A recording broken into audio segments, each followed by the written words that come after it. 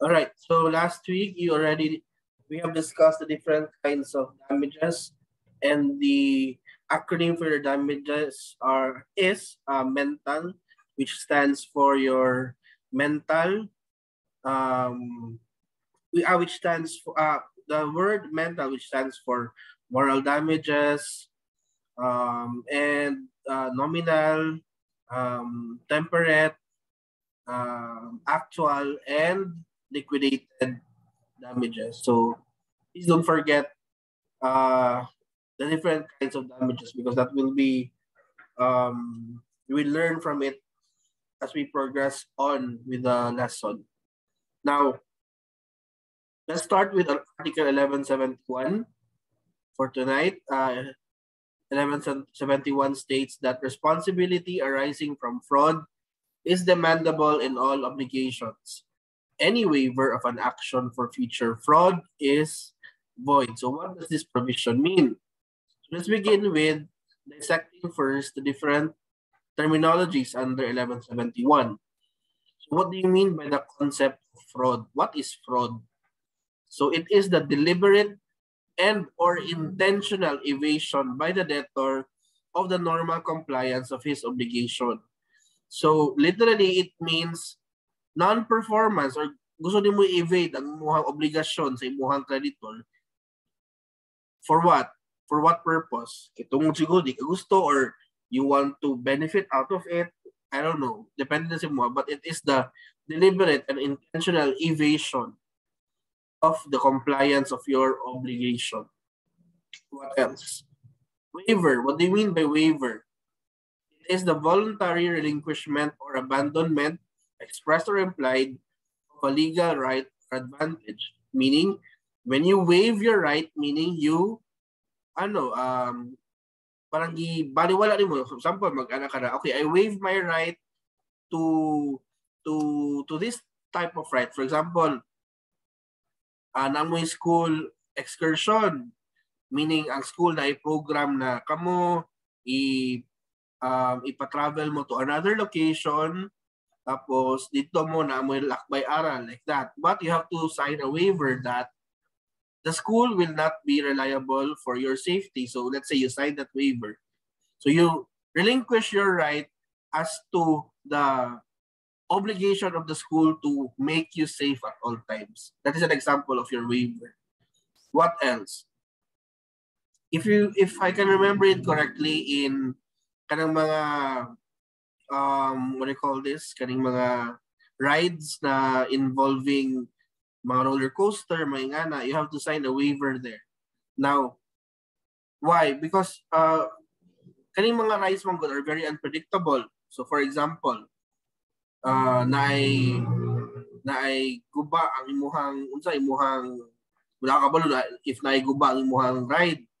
So dapat ang buhaton to protect the company, magbutang og waiver, mag-issue sila ng waiver sa mga passengers or sa mga participants anang ride na. So ginapasay nila waiver kay para they will not be liable just in case something happens to the passengers. Now, rights may be waived unless the waiver is contrary to law, public order, public policy, morals, or good customs, or prejudicial to a third person with a right recognized by law. So may example na rights which cannot be waived. For example, your right to support. For example, you have a 3-year-old son and you are separated from your partner. Of course, you cannot waive your right. You cannot waive the right of your child for support, because support is valuable or vital for the best in terms of nurturing the best interests of the child. When you say waiver, it is the relinquishment or abandonment of your right. Meaning, i-let go ni mo yung right mo ng waiver. Now, 1171 refers to incidental fraud, or other term for incidental fraud is dolo incidente. So incidental fraud means fraud in the performance of the contract. Meaning, naanay evasion of the compliance of the obligation katong pag-perform na nimo sa imuhang obligasyon, and not in the actual making of the contract pa. So any deliberate deviation from the normal way of fulfilling the obligation may be a proper basis for claim of damages against the guilty party. Meaning, if someone deliberately intends to evade their obligation, they can be held liable for damages against the guilty party. Now, the law does not allow any waiver of any action for future fraud. Any such waiver is void. To allow such waiver will render the obligatory force of contracts illusory or nugatory. Nga naman, let's say, si A is, let's say, si S is required to give B 10 sacks of rice. Of a particular rice, let's say, class A na rice. Now, nag-ingon si A sa iyang kontrata na before sila nag-perform sa obligation na nakanang sa contract making pa lang sila, naingon si S. Pero you will also sign a waiver B na kung na may mali or na may mistake or na may non-performance on my part sa kaning kontrata na ni dili ko liable for damages that is forbidden because it is a waiver of future fraud. Kung may gina-allow lang sa waiver, what is allowed is yung previous fraud, meaning nahuman na ang fraud, nahuman na ang evasion or ang non-intention to perform the obligation. For example, naibalaan na ni B na ang gi-deliver na sacks of rice kay dili day class A na quality. So pwede siya mag-waive sa iyang right to file damages against S kay nakabalo naman siya because on his part, on the part of B, murag forgiveness na siya ba na okay, sige, I will waive my right to institute a claim against you because of your fraud. I will execute a waiver, meaning I will no longer file a case against you. You will not be liable for damages anymore because I forgive you. That is allowed. So please remember under 1171, what is only allowed is waiver of previous fraud, meaning nahuman na ang drama, nahuman na ang problema. But when it comes to future fraud, you cannot waive the future fraud because so kung ana naman di ay sample mag-waive ta og future fraud, then what is the purpose of your obligatory force between contracts, di ba? So ang mga parties to the contract magsalig na lang na pwede man natin mag-waive of future fraud. Let's not perform our obligation, di ba? So that is the reason why 1171 prohibits the waiver of future fraud. Any questions so far? None, sir. None. Okay. Right, wala. Example. So, example, S promised to deliver 120 cavans of rice of a particular brand and quality to be at the rate of 10 cavans a month. So that means in a year, dapat makahatag siya 120 and every month, 10 ang iyang i-deliver. Now, S cannot say that agree with B wherein B will not file an action in court against S should S commit fraud in the performance of obligation because this is a waiver of an action for future fraud. So that is void. So he cannot make such waiver because what he is trying to ask is waiver of future fraud. Now, since wala may ingana, B can still bring an action against S for damages just in case S commits fraud in the performance of his obligation. But let's say again, nahuman na si SK, wala siya nag-deliver 120 cavans. As a matter of fact, he just delivered 90 cavans of rice. So the non-performance, the intentional evasion of the performance here has already been committed. The fraud has already been committed. So B already knows this. So he can waive the right to file claims against S because he already knows it. And this act of waiving such right is an act of forgiveness already on his part. So that is allowed. So nakuha ang what 1171 is trying to tell us.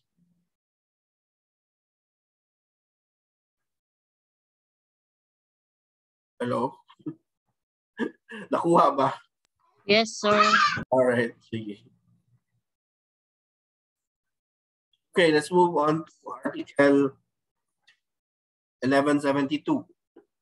Responsibility arising from negligence in the performance of every kind of obligation is also demandable, but such liability may be regulated by the courts according to the circumstances. So, sabot ani sir. So first, according to this law, the debtor is liable for damages resulting from his negligence. Tungod kay ikaw, debtor, nagdinanghag ka, tungod sa imong dinanghag, nag-incur og damage, nag-incur og injury, ang imong creditor, then you will be liable for damages.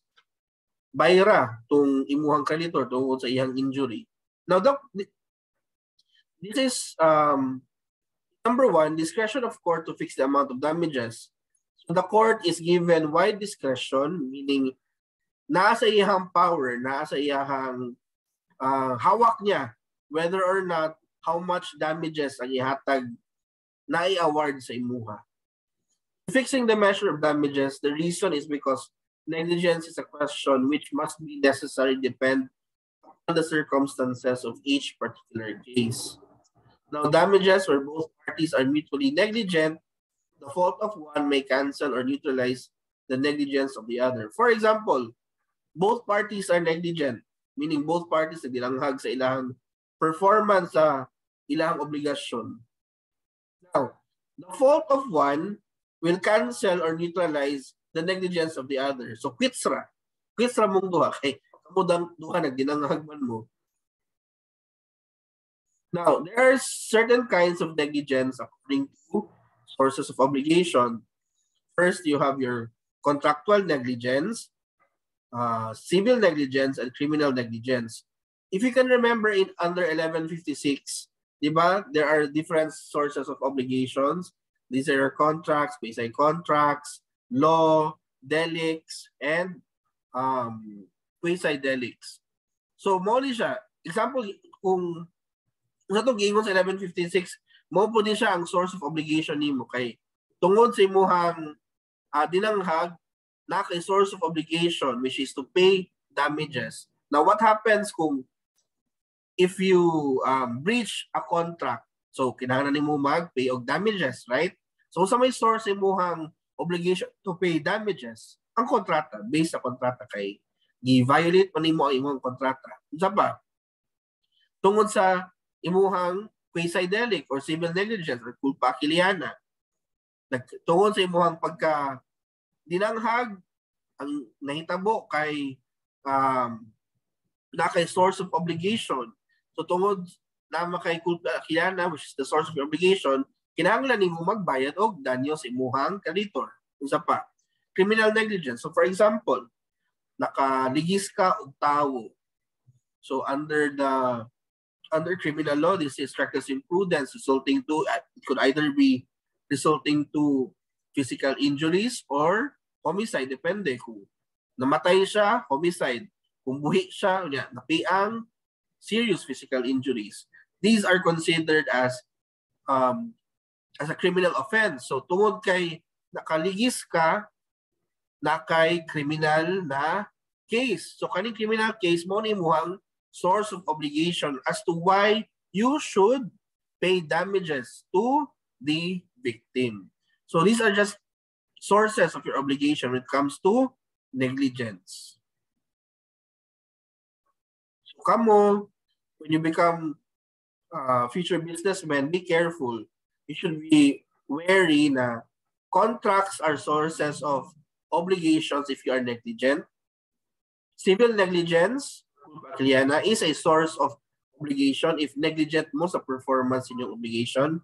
And lastly, if you commit a crime, then such crime will be the source of your obligation to pay the victim for damages. So for example, in a contractual as into contract. So this is contractual negligence or culpa contractual. As entered into a contract of sale with B to deliver a specific horse on a certain day, but the horse died through negligence of S before the delivery. So S here is liable to B for having failed to fulfill a pre-existing obligation because of his negligence. So in a contract of sale, tungod kay nag-execute mo contract na ikaw mo baligya mo deliver ka og horse kang B, but tungod sa imong dinanghag na let's say napakaon nimo sa kabayo kay let's say rat poison na namatay imuhang kabayo, so wala nimo na deliver kang B ang kabayo. So tungod wala nimo na deliver kang B ang kabayo, then you are liable for damages because kabalo ka na naakay existing contract of sale with B. And tungod kay nagdinanghag ka, ang imuhang contract of sale mo to ang source sa obligasyon nimo na mo bayad og danyos kang B kay tungod nagpaka ka og feed sa horse nimo og rat poison. So that is just an example. Naipangutana?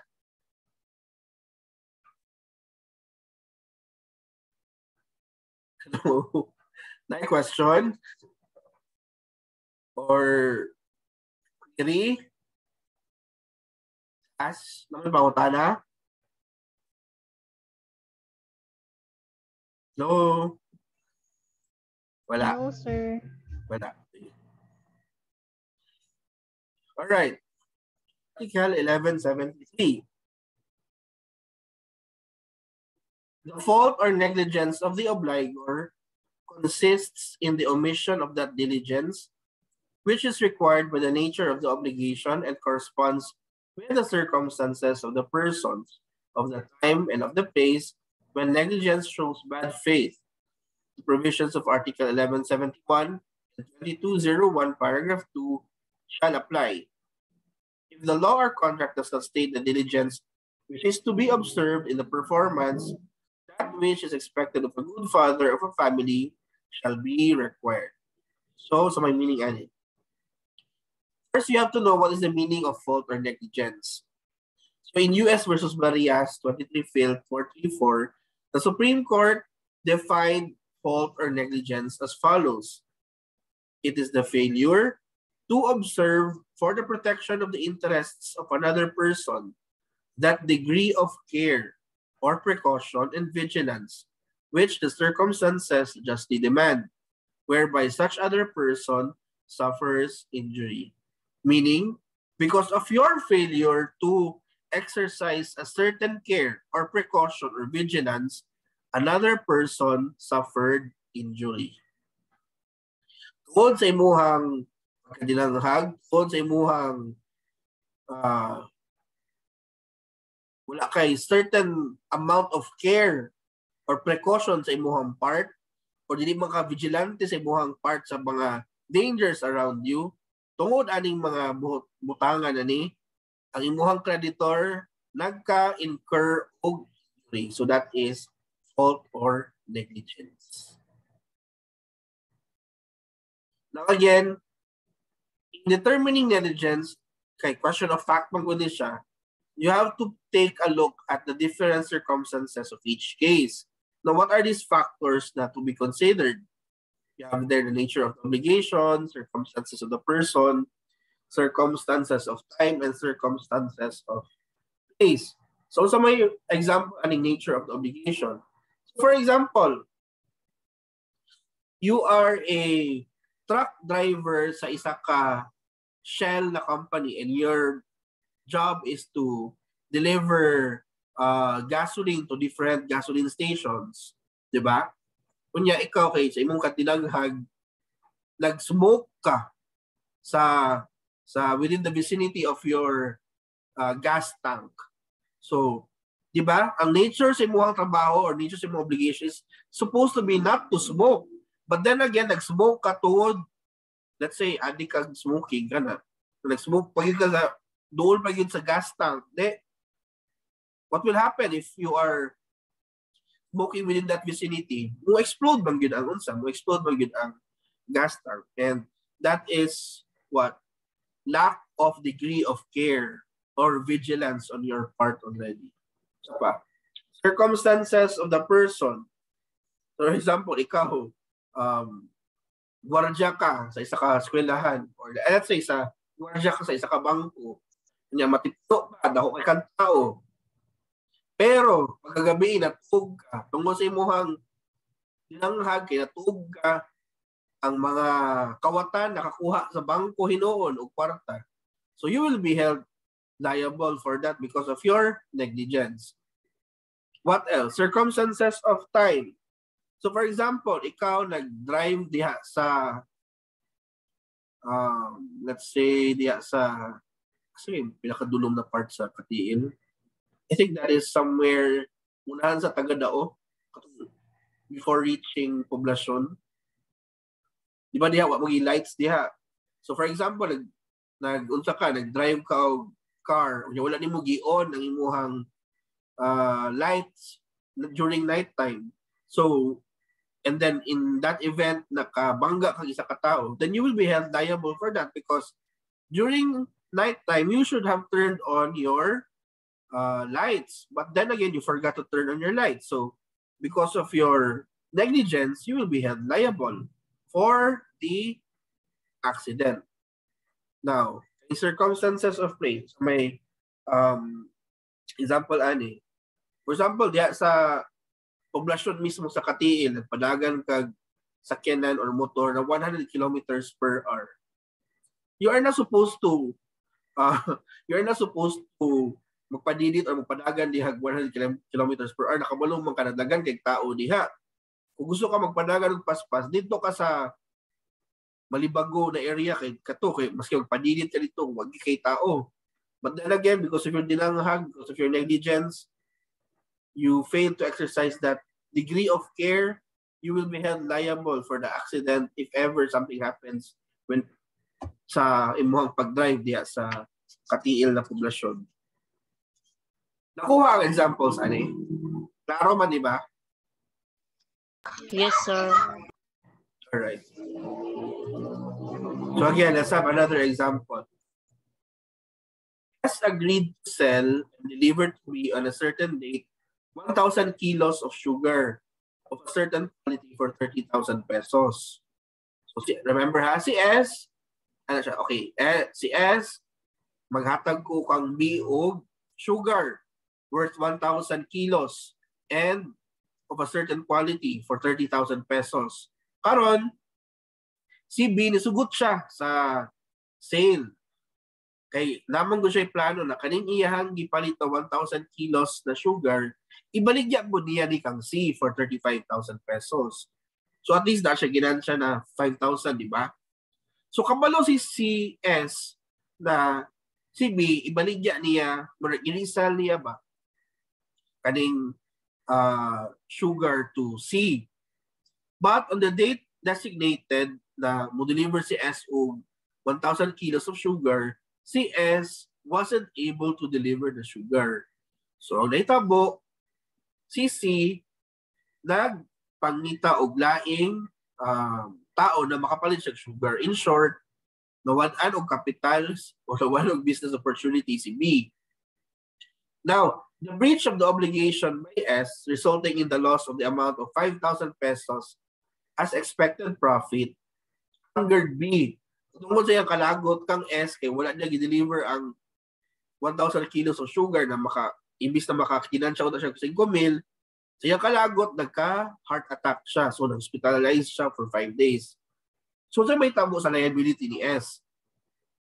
Let's say si S acted in good faith, meaning, sir, ang reason nga nung wala na ako na-deliver ang 1,000 kilos of sugar sa imuha, kay tungod ako ang truck naguba. So, okay, sige, in good faith ka. So, you will only shoulder the amount of 5,000 pesos, which is supposed to be the profit of letter B of B. Now, if S acted in bad faith, meaning si S was very negligent in the performance of his obligation, napakita yun, let's say in bad faith siya, let's say he forgot the date or he deliberately intended not let B earn the 5,000 pesos, then apart from the 5,000 pesos na profit ni B, S will also be liable for the hospitalization of B because mo ni ang nag-originate ang reason nga nung na unsa si B na hospitalized. So dapat mabayad po si S iya. So B, which clearly originated from the breach, although they may not have contemplated the parties at the time they entered into the contract. So although wala sa kontrata ni S ug B na mubayad sa hospitalization expenses ni B should something happen, but because S acted in bad faith in the performance of his obligation, then he should also be liable for the injury incurred by B, and that is the hospitalization expenses. So apart from the obligation of S to reimburse, or let's say, not reimburse, to pay B his expected amount of 5,000 pesos profit, S would still have to also to pay the injury incurred by B because that is the injury incurred after he failed to perform his obligation. Nakuha? Yes, sir. All right. Article 1174. Except in cases expressly specified by the law, when it is otherwise declared by stipulation, or when the nature of the obligation requires the assumption of risk, no person shall be responsible for those events which could not be foreseen or which, though foreseen, were inevitable. So, this is the meaning of a fortuitous event. What is a fortuitous event? It is an event which cannot be foreseen or which, though foreseen, is inevitable. Meaning, an event na dili mo na siya ma-foresee, hindi mo siya matansya na moabot din siya. Or kung makita man mo ni siya, muigo yun si buha eventually. Murag, murag cheesy mo kayo eh. For example, love. You cannot foresee love, but when it hits you, diba, you cannot escape it. Muragana ba? Wala meaning sa fortuitous event. Now, stated otherwise, it is an event which is either impossible to foresee or impossible to avoid. Muna na siya. Now, a fortuitous event may either be an act of man or an act of God. So, sa many acts of man, strictly speaking, fortuitous event is an event independent of the will of the obligor, but not of other human wills. When you say independent of the will of the obligor, kanang debtor yun mismo, walay hawak ba? Walay yo'y hawak sa panghitabo. It is beyond his control. So, an example of your acts of man kay, for example na war, for example, fire, kay would spread ang fire to other, let's say, other places, and robbery. Now, for example, aning acts of God, they refer to what is called force majeure, or those events which are totally independent of the will of every human being. When you say totally independent of the will of every human being, wag yo'y kapasidad ang human being na muhimo ani. So your example for this is your earthquake, flood, shipwreck, or eruption of a volcano. Ano naman, for example, S obliged deliver B a Carabao. So, si S, sige, kaya para di ko ka deliver o Carabao kang B. Ako ipa-erupt ang volcano. Usama man mo pag-erupt ang volcano, magkay gahom ana, ginora may naay gahom ana. So, di ba? It's an act of God. It is totally independent of the will of a human being. Any question so far? Wala, sir. Wala. So why do we need to know what is a fortuitous event? Because in our law, fortuitous events and force majeure are identical insofar as they exempt an obligor from liability.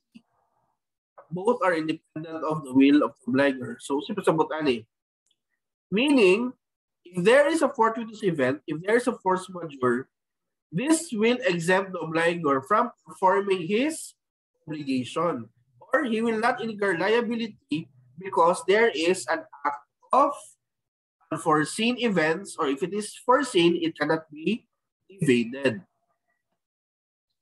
Now, for you as an obligor to claim na, oh, I will not be held liable, or I will not cannot perform my obligation because of a fortuitous event. Now, in order for you to claim that, there must have to be these requisites to be present. Dapat naani sila in order for you to claim fortuitous event. So first, the event must be independent of the human will or at least of the debtor's will. Meaning, walay hawak ang tao o imuhang debtor sa tungod aning event na ni. Second, the event could not be foreseen, or if foreseen, it is inevitable, meaning it cannot be avoided kung naaman. Third, the event must be of such character as to render it impossible for the debtor to comply with his obligation in a normal manner. Again, the operative term here is impossible, not difficulty. So when you say you have difficulty of performing your obligation to deliver 20 sacks of rice to B is not an excuse for a fortuitous event. Because under fortuitous event, it has to be impossible. Imposible yun na i-perform na akong obligasyon. Kung kay, usaba impossible events. Like for example, cannot deliver to you this horse on that day because bagyong supang will arrive on that day. So how can I give that to you? Na kitang tanan, mga palid tang tanan, di ba? So, okay na kayo ba kung kailangan yun ako, i-deliver na ako ng horse mo kay para unsa exempt ko from liability. No, the law specifically states that the event must be of such character as to render it impossible for the debtor to comply with his obligation in normal manner. Now, that is an example of impossibility. Now, lastly, the debtor must be free from any participation in or aggravation of the injury to the creditor, that is, there is no concurrent negligence on his part. Now, for you to claim fortuitous event, dapat ang debtor is free from any participation of that event. Let's say, S is required to deliver a horse to B on February 20. But, let's say, ginamand na ni B ang horse palangdaan on February 18, but wala niya gidala. So, since na may participation si S of not delivering it an earlier date, then he cannot claim for a fortuitous event just in case something happens on February 20. Now, the rules as to liability in case of fortuitous event. As a rule, a person is not responsible for the loss or damage caused to another resulting from the non-performance of obligation due to fortuitous events. However, in other words, his obligation is extinguished. However, there are exceptions. So sa may pasabot ani, unsa may mga exceptions or mga circumstances wherein even if there is a fortuitous event, your obligation still stands. Meaning, you still have to perform your obligation maski na a fortuitous event. So first, it must be expressly provided by law. Second, when declared by stipulation, meaning both parties to the contract agree and it is placed into writing na even if there is a fortuitous event, the debtor will still have to perform his obligation therein.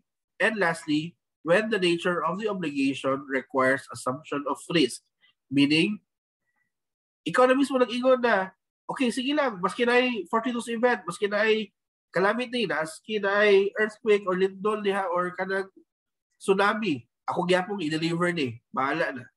So that is the example of your assumption of risk. Let's tackle each one.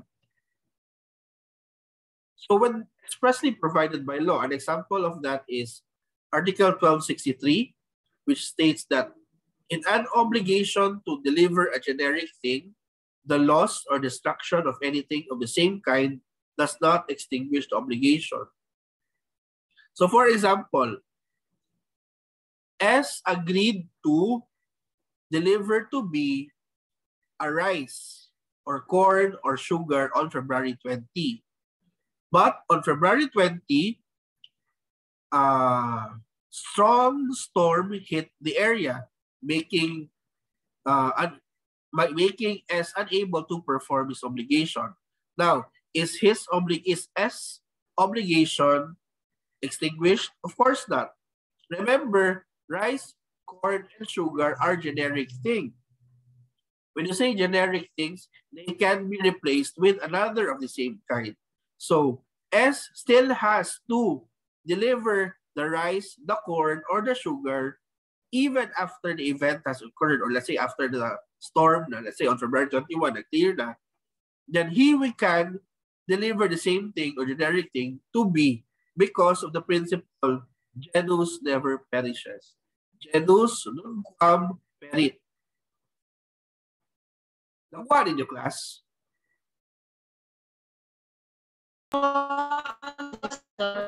Nakuha? Okay. So, kung may ma-apply niyo sa business ninyo, ani, when you become when